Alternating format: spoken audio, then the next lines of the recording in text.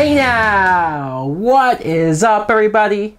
My name is Mike Brown, aka ReviewKingMB, and I just got back from the theaters after seeing War for the Planet of the Apes.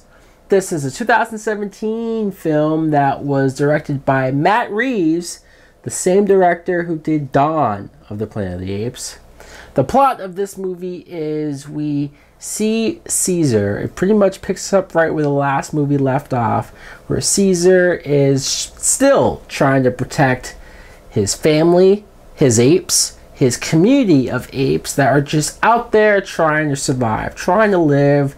They want peace, they don't want war, but humans, especially these soldiers being led by Woody Harrelson, they want to protect their species with all costs. And so they take the war head on with these apes, and you see these two great big forces clashing together. Now, what I thought of War for the Planet of the Apes was, I fucking love this movie. I did. I loved it beyond belief.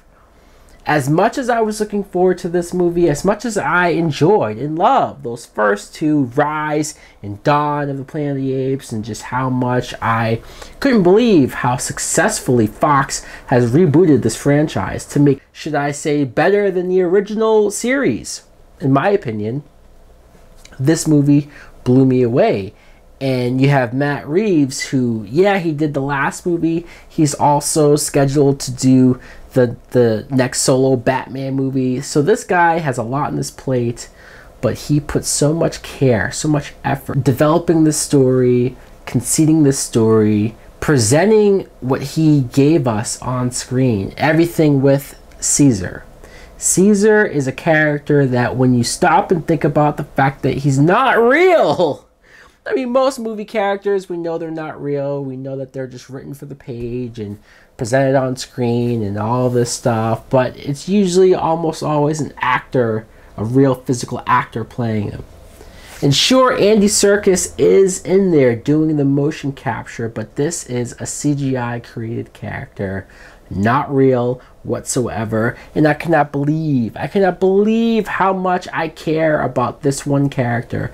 I can't believe how much I feel like I've seen this character grow and mature and just come to a point where you do buy him as a leader. For Andy Serkis, it will be a crime.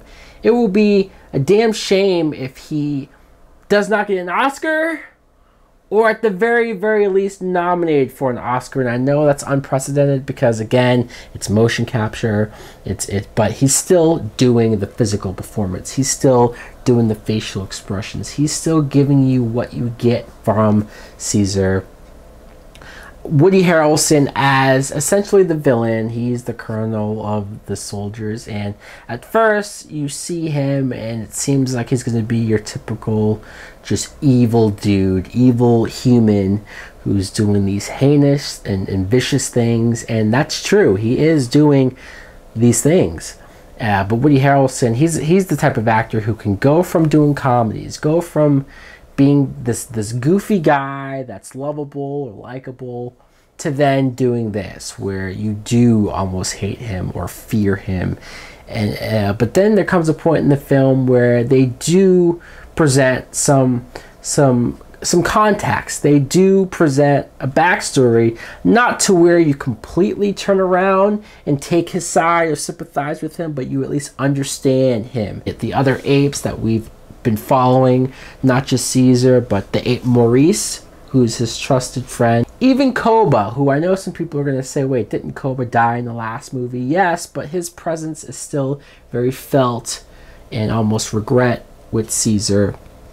Steve Zahn, or Zane, plays this ape that it's hard to describe exactly the type of ape that he is, but let's just say he's very funny, very comical, and just I loved him. I loved this character. I loved every time he was on screen. You could say it's an Easter egg to the original Planet of the Apes from the 60s, where there was a character, a female character who didn't speak, and she was just a part of that world, where they have this little girl who you see in the trailer. You see her with the apes, and she does not talk either.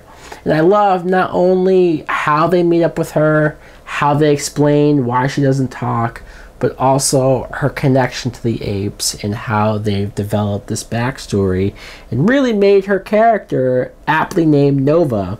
They gave her a lot more of importance that I ever thought of her from any of the other movies. Even though the movie was 2.5 hours long, the film was so good, the story was so good that you just get wrapped up into it, and there's a part of you that just doesn't even want it to end. This is, if not it's one of the greatest trilogies that I personally have ever experienced. Just watching each movie come out and progressively get better and better.